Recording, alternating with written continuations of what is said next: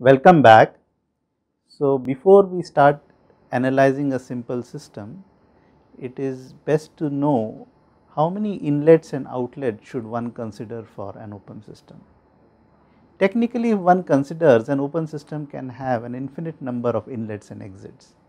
For example, if I take an imaginary control volume in this room, at every point of the surface of this imaginary volume, air is either going into the system or going out of the system, and the flow need not be uniform at any point. If one wants to know the total amount of mass going in and out, one will have to integrate over the entire surface and get the quantity right. However, one could always look at systems which have a single inlet and outlet. For example, water flowing through a duct or a pipe could be analyzed as a system with one inlet and one outlet. One could also analyze turbines and compressors similarly. For a system such as a boiler, depending on how one analyzes, one could have a single or multiple number of inlets and outlets.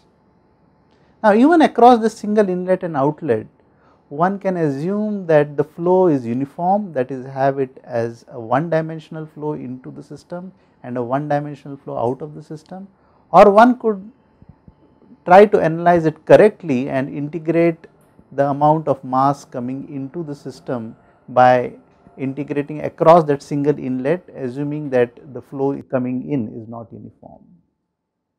Thus, once we look at all of this, we can have an open system which could be like this, where across all the points one could be seeing mass coming in and out as such.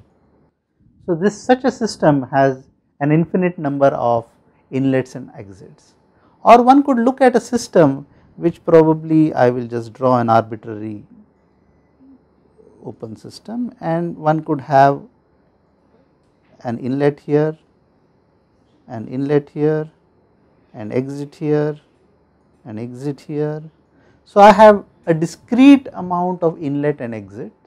So, as I said before, we could have the flow coming in uniform here, or we could have some kind of a variation, in which case we would need to integrate the flow that comes in.